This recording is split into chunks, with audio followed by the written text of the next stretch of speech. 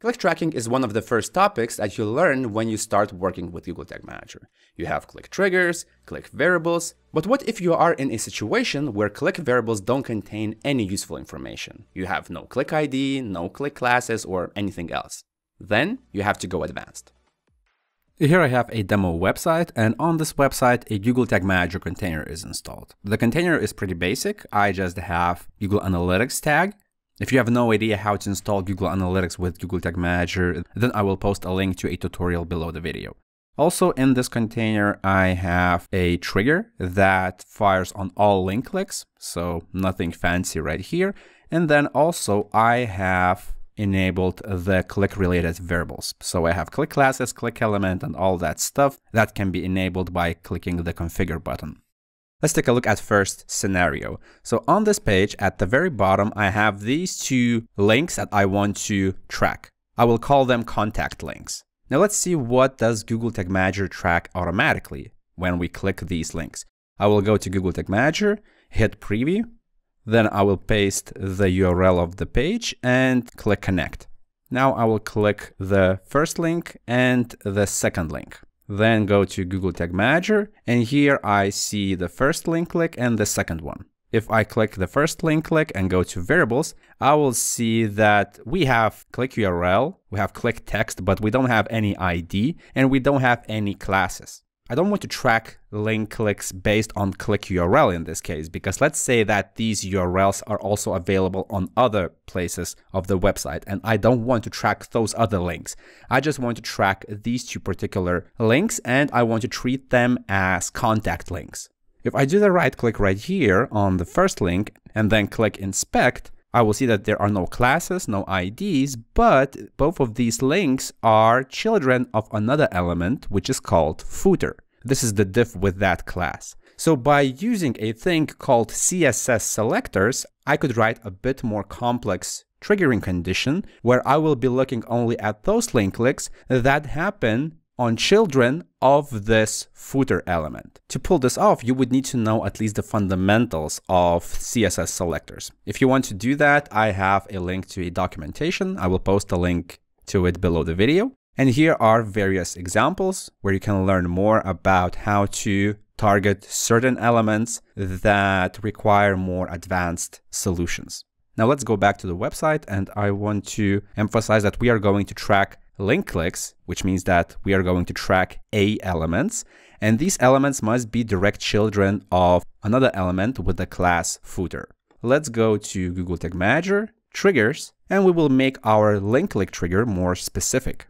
Let's click the trigger, and instead of tracking all link clicks, we will track some link clicks. And here we are going to use click element, because click element is the variable that works with CSS selectors. You have to select click element, then match a CSS selector. You also have an option does not match CSS selector, but in this case, we want to match a CSS selector. And then we are going to write that actual selector. So first we are going to track A elements because those are links. That's why we type A. And then that A must be a direct child of another element with the class footer.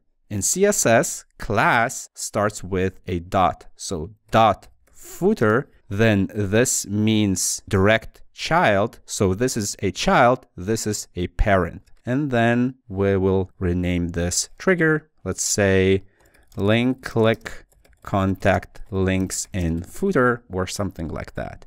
Click save. Then I will create a tag that will send an event to Google Analytics 4. Let's click new, then tag configuration, Google Analytics, and GA4 event. Here I will paste the measurement ID. It's the same measurement ID that I have in my main Google tag. You can find it by going to GA4 admin, then data streams, select website data stream, and then copy the measurement ID from right here.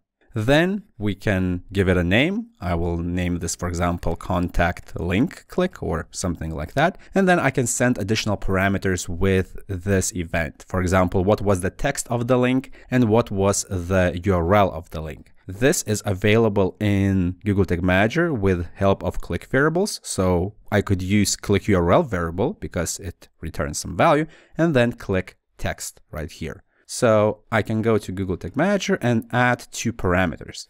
When it comes to click tracking, there are several recommended parameters by Google. The first one is link_URL, and the other one is link_text. Then we will insert the variables. The first one is for the link URL, so we will insert the click URL. And then here, I will insert the click text. Then in the triggering, I will click anywhere and select my link click trigger. And finally, I will name this tag. Can be named something like this. Click save, and let's test if this is working. Let's click preview to refresh the preview mode. And then I can go to the website, scroll down, click the first link, then I can click the second link. Then for testing purposes, I can click any other link, for example, this link, because on this link, the tag should not fire. And let's go to the preview mode. This is the first link click, and my tag fired. Then on this link click, the tag also fired, but on this, the tag should not fire. And it did not fire because it is displayed in this section. Right now, when I'm recording this video, there is a bug in Google Tag Manager preview mode. Sometimes the tags are displayed as unknown tag type, but this is just a bug in the preview mode. The tag actually fired. And if you, for example, try to test this maybe after several hours, then this unknown tag type will disappear. So since my tags have fired, I can check if Google Analytics received those events. That's why I will go to GA4, then admin, and in the admin section, I will go to debug view.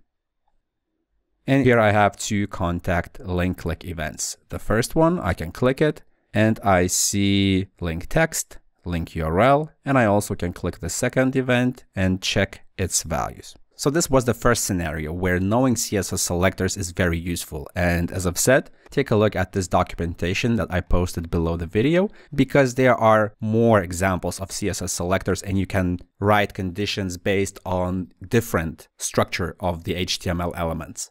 For example, this is quite common, this is quite common, then this is helpful as well. Also attribute CSS selectors are very useful, so definitely learn these, at least get familiar with them. And yeah, hopefully this example gave you some direction what to learn next.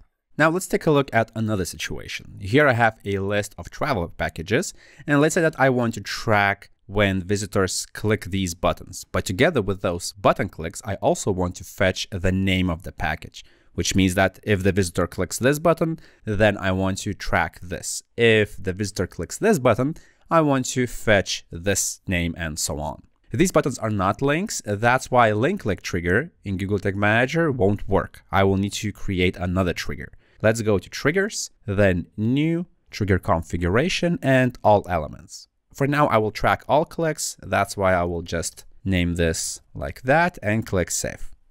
Then I will refresh the preview mode and then go to website and click the first button. This button actually doesn't do anything on this demo page, but let's imagine that then I saw more details about this offer. Then I will click this button and I can go to the preview mode. Here I have 2 click events. I select the first one, go to variables, and I see the class of the button. I see the text, but nothing else. There is nothing here related to the name of the package. That's why we are going to do a thing called DOM traversal. We will have to actually kind of crawl the structure of website elements and then pick the correct data that we want based on the button click. First, I will do the right click and inspect to see the structure of the website elements. And this is the button. Well, let me make this more visible. So this is the button right here. If I hover my mouse, it is highlighted right here. Then if I go higher a bit, I see that this block shows the entire travel package. I mean, the entire travel package is highlighted. And then here, I also see travel package details. And inside these details, I have the text of the package. If I hover my mouse here, the beach paradise is highlighted.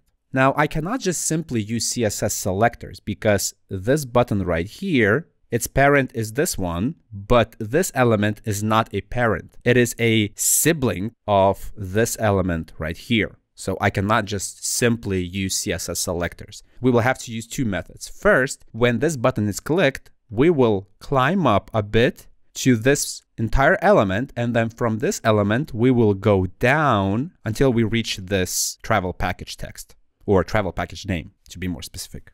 But everything will be happening from the button click, because this button that we clicked, it will be our starting point, or we can call this as a reference point. When the element is clicked, that element is available as a click element variable. Even though it is displayed like that in the preview mode, it's actually an object that contains a lot of stuff about the element that was clicked. So once this is clicked, then we will start our traversal journey here, and then we will go down right here.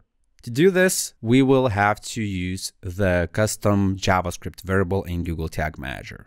I understand that some of these things might be way too complicated if you have never worked with JavaScript, but let's be honest. I mean, it's not a very simple topic. And if you want to learn more or understand the logic behind what we are doing in this video, then you can take a look at my JavaScript for Google Tag Manager course. I will post a link to it below the video. Now let's go to Google Tag Manager, Variables, and then click New. In the variable configuration, click Anywhere, and then select Custom JavaScript. Custom JavaScript as a variable always requires an anonymous function, which means that it has no name. It's just a function that returns something. So the function will have to contain the return statement. Let me zoom in a bit to make this more readable. But before we return something, we will select our starting point. Our starting point will be the button that is clicked, or as I've said, the click element variable. That's why we can declare a variable, let's say clicked button, and to this variable, we will assign, at least for now, the click element variable. I started typing double curly braces, and then I can see this drop down where I can select the variables in my container. Now that we have assigned the click element variable to this variable right here, then we can do something with it. First of all, we have to climb up from this button right here higher to this element right here. Now, why we are doing this? Because look at the structure. This is what we have clicked. This is the parent, and then its parent is this one right here. Think of these as folders in your laptop. You have this folder, then you have this folder, then you have this folder right here. So we first climb from here to here.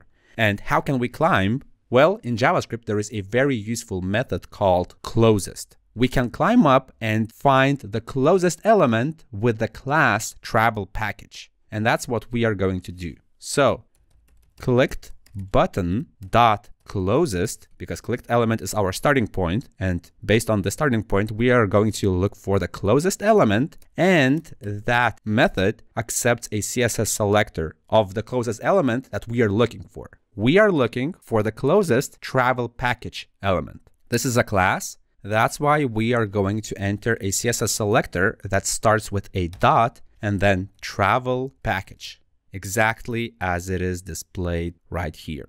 So if the visitor clicks the element, then with this code, we would get the data of this element. But we now want to go down the DOM and find another element which has the class travel package name. Our goal is to fetch the travel package name, which is right here. So we want to fetch the element with the class travel package name. All of these travel packages right here have the same code structure. All of them have travel package class, all of them have this travel package name, and so on. That's why I will copy this travel package name and I will use another method, which is called query selector. So closest climbs up. We start here and we climb up here. Now query selector goes down the structure of this document. So we will then enter another CSS selector like this. We climb up to the main travel package element, and then we go down until we reach the travel package name element, which is right here.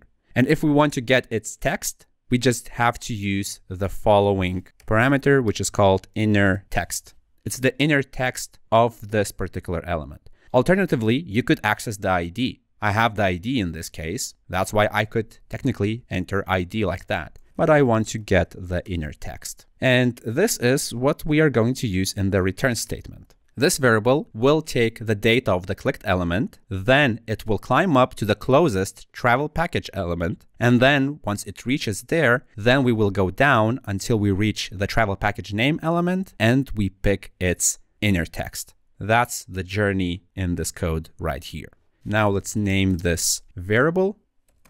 By the way, if you enroll in my JavaScript course for Google Tag Manager, then you will have access to my sandbox website and you will be able to play a lot with various custom codes and to actually make them work. And that way you would practice your JavaScript skills. Anyway, let's go back to this example, save the variable, and then we will test if this is working. I will click preview to refresh the preview mode.